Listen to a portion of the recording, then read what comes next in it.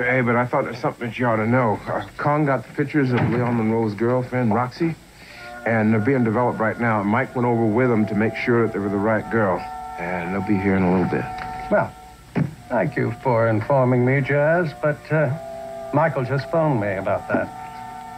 Oh, well, that's it. I'm out of here. Jazz, sit down. Boss wants to talk to you about something.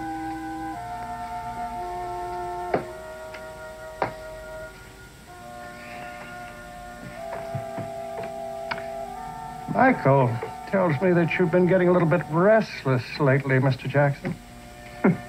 Restless? Yeah. Well, surely recall a conversation you had at Sleazy's. Oh, come on, that didn't mean nothing. That was just bar talk.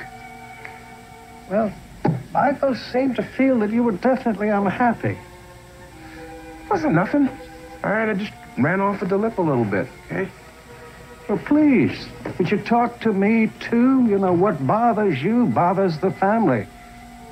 I like to help if I can. Help? Yes, perhaps you'd like to take a little vacation. Join your brother. Or maybe you want to leave us permanently. I wasn't serious about any of that, okay? Now listen to me, Jazz. I know how important family ties are. Well, haven't I been telling you that for years? Yeah, but you've been talking about this family. Now, I'm also talking about flesh and blood family. You were? But I don't want to allow you to leave us until I find out what it is you want or what you need. Look, are you saying that you'll let me go? Well, I'm sure that some sort of an arrangement can be made, yes.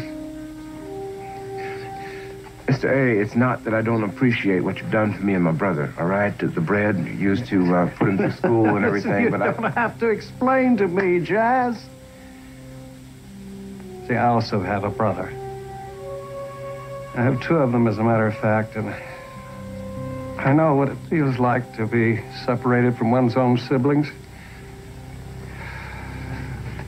Look, yeah, he's the only brother, only family I got in this world.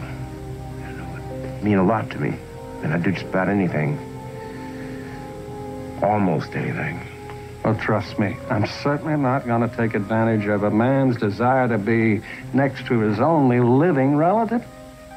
This would mean more to me than I could tell you. I mean, to be with my brother. Be a dream come true. You really mean it, Mr. A? You'd let me go to New York to live with my brother? I'm certainly going to give it some very serious thought. Oh, in the meanwhile, suppose you think about when it is you want to leave us. Well, I can answer that now, as soon as possible. That kid brother means a lot to you, doesn't he? Yeah. Everything. Everything. Well, then, let's see what we can do about having the two of you together permanently. Thank you, boss. I'll get back to you on this in a couple of days, okay? I'll be waiting.